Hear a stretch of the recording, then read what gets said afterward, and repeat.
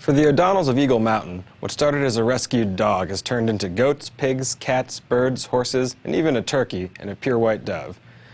With about 100 rescued animals, many of them acquired over the past year, the Friends in Need Animal Sanctuary in Eagle Mountain is bursting with pets. All have been rescued, whether it be the dog given up because he has cancer or the new chickens that were dying under a heat lamp in a local store. The couple spend about $1,500 a month on food, medicine, and medical bills to care for the animals, which they call their children. Volunteers come occasionally from as far as Idaho and southern Utah to spend time with the animals, build fences and shelters, and hold fundraisers. Especially with animals that are sick or who have been wounded, finding adoptive families is difficult, the couple said. And finding families that are willing to stick with mature adopted pets is even harder. One of the couple's dogs has been adopted about 4 times, only to be returned each time. Perfect pets with no behavior problems will not be found in an animal sanctuary, they said.